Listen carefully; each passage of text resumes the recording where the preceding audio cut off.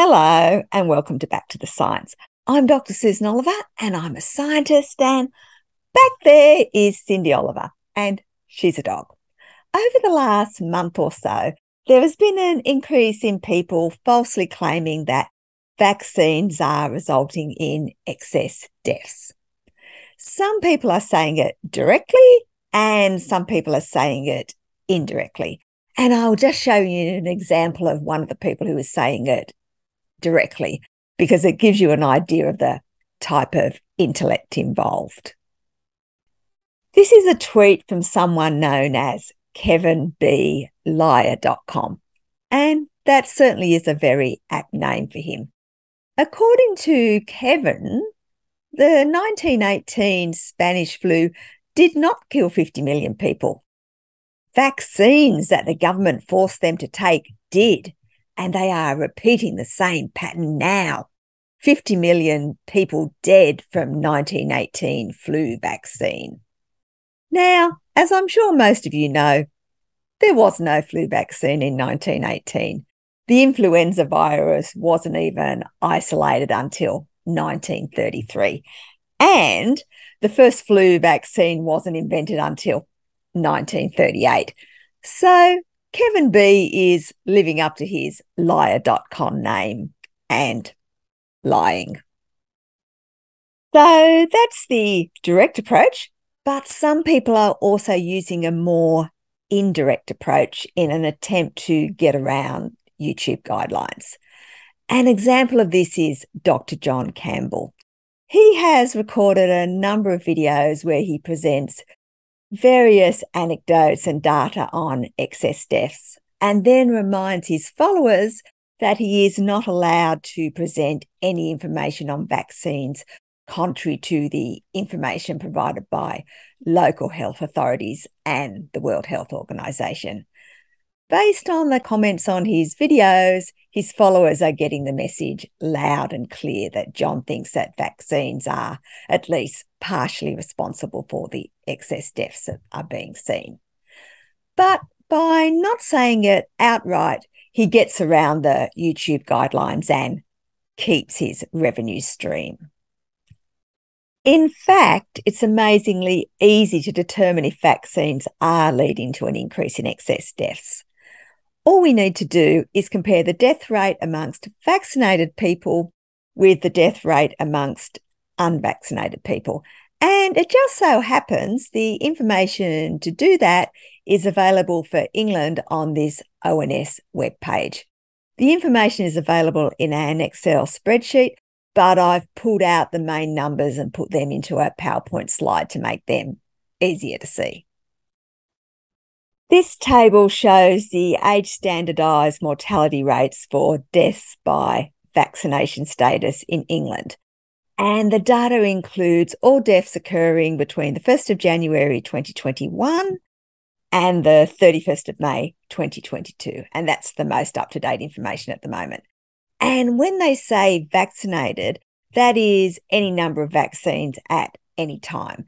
So it includes people who have only just had their first dose, as well as people who have had 3 doses. So when we look at deaths from all causes, we see the age-standardised mortality rate for vaccinated people is 957.4 per 100,000 person years, compared with 2,307.5 for the unvaccinated. So obviously the unvaccinated are much more likely to die than the vaccinated. However, this does include COVID deaths, so maybe it isn't a fair comparison because we know that the COVID vaccines are going to reduce COVID deaths. So let's have a look at non-COVID deaths. Here we see that the age-standardised mortality rate is 892.9 per 100,000 person years for the vaccinated, compared to 1,474.3 for the unvaccinated. So even when we are just looking at non-COVID deaths, the unvaccinated are still more likely to die. which is, of course, the exact opposite of what you would see if the vaccines were in fact leading to excess deaths. And I will be discussing later in the video why we see more deaths amongst the unvaccinated, even for deaths that don't involve COVID. And for completeness, these are the mortality rates for deaths involving COVID. Unsurprisingly, they are considerably higher in the unvaccinated at 863.2 per 100,000 person years than the vaccinated at 64.5. So, despite the claims of grifters, the evidence makes it very clear that the vaccines are not responsible for the excess deaths. So let's have a closer look at the excess deaths. And I will be concentrating on the data out of the UK in this video, as that is where most of the claims that I've seen seem to be coming from. This chart here from the Office for National Statistics is shared a lot as evidence for the excess deaths. The blue bars are deaths involving COVID, and the turquoise bars are deaths not involving COVID. But there are two things that a lot of people aren't realising when looking at this figure. Firstly, although it says that the data is being compared with the previous 5 years, which is the dotted black line, it isn't really being compared with the data for the last 5 years. The ONS have removed 2020 from the data set for 2021 onwards because this was a year where there were a lot of excess deaths. There are some people like John Campbell claiming that the real number of excess deaths is even worse because the deaths are being compared with years that include already inflated deaths from the pandemic. But this simply isn't true. The other important thing to note is that this is raw data. It doesn't take into account the fact that the population is growing and is also aging. So we would expect some increase in deaths simply because of this.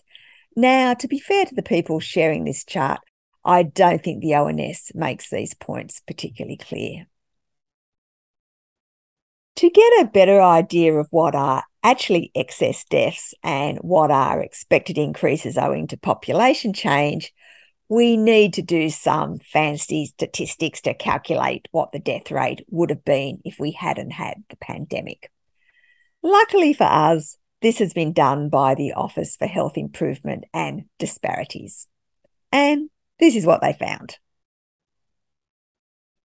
The chart at the top shows times when there were excess deaths in light turquoise and times where there were fewer deaths than expected in dark turquoise. So as you can see, there are some periods where we see more deaths than expected and some where we see less deaths. The chart at the bottom is similar to the chart from the ONS, except that instead of showing the 5-year average as a dotted line, it shows the expected deaths had the pandemic not occurred. COVID deaths are shown in yellow, and deaths where COVID isn't mentioned on the death certificate are shown in grey. As you can see, deaths are above what would be expected for the time of year from the middle of April onwards. The number of deaths that are more than expected is lower than what is seen in the ONS chart, but we are still seeing excess deaths, and this is a concern. We already know that these deaths aren't being caused by the vaccine. So what is causing them? Well, the short answer is we don't know for sure because our proper analysis hasn't been done yet.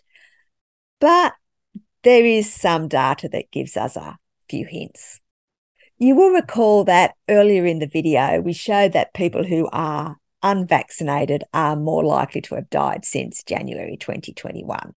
And this trend wasn't just for COVID deaths, it was also for non-COVID deaths.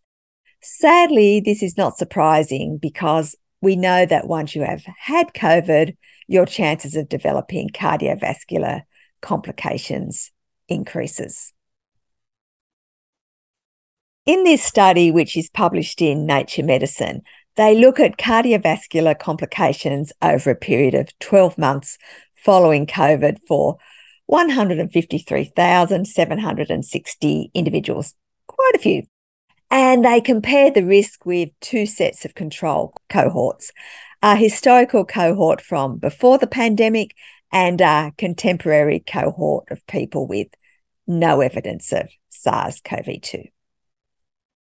They looked at a number of different cardiovascular complications, and in every case, the risk was increased following COVID.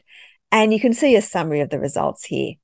The chart on the left is the hazard ratio, and anything to the right of the dotted line means an increased risk. The chart on the right shows the excess burden per 1,000 people. If you're not familiar with the terms, cerebrovascular disorders include things like stroke. Dysrhythmia includes a number of conditions where the heart doesn't beat properly, including atrial fibrillation. Inflammatory heart diseases include myocarditis and pericarditis. Ischemic heart disease includes things like heart attack and angina. Thrombotic disorders are conditions involving blood clots. And MACE stands for Major Adverse Cardiovascular Event and includes all-cause mortality, stroke, and myocardial infarction. So even after people have recovered from COVID, they have an elevated chance of dying. And it's not just adults who have an increased risk after COVID. Sadly, there are also increased risks for children and adolescents. This study was published in the Morbidity and Mortality Weekly Report from the Centres for Disease Control and Prevention.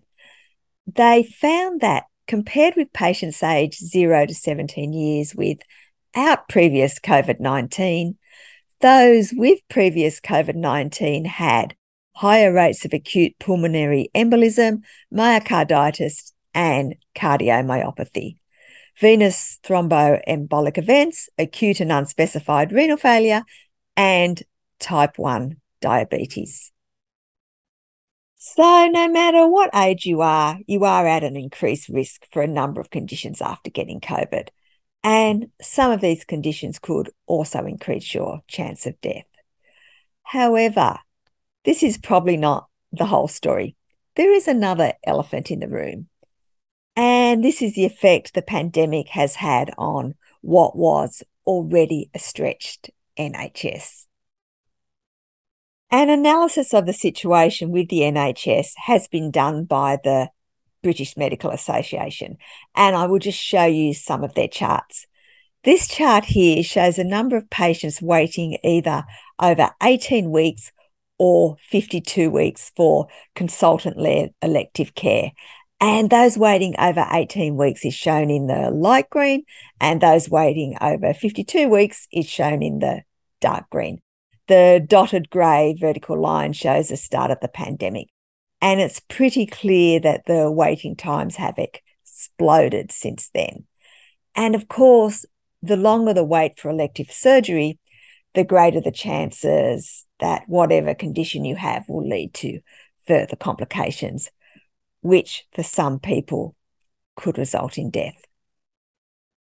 The next chart looks at the percentage of patients seen within the target timescales following GP referral for cancer care. And again, we see that the proportion of patients meeting the targets are much lower than before the pandemic. And of course, whether or not you survive cancer is very dependent on how quickly treatment begins.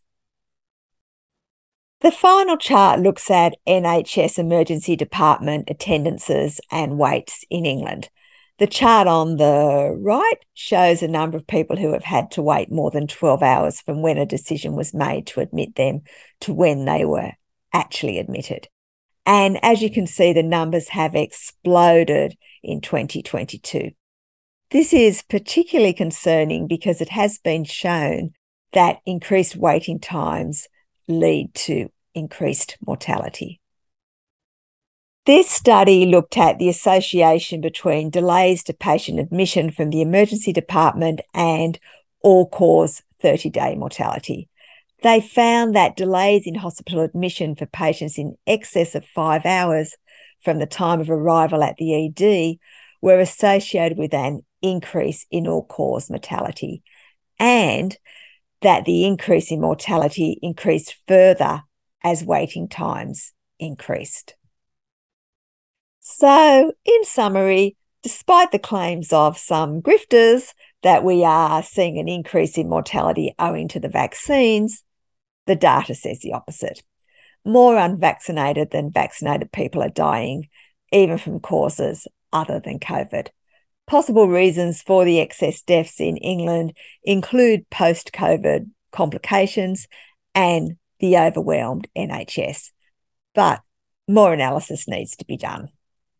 So if you see anyone trying to claim or imply that excess deaths are related to the vaccines, please share this video with them. If you'd like to look further into the data I've presented, I've provided links in the video's description. And please remember, this video is about the science, but you shouldn't take it as medical advice. For that, you should speak to your medical practitioner. If you've got this far, thank you for listening. And if you've liked or commented on the video, double thank you, because that helps the algorithm and means that more people will see the video. And of course, thank you to everyone who has bought me a coffee. I really appreciate your support. I'll be continuing to make videos about the science, so if you'd like to see them, please hit the subscribe button. Thank you.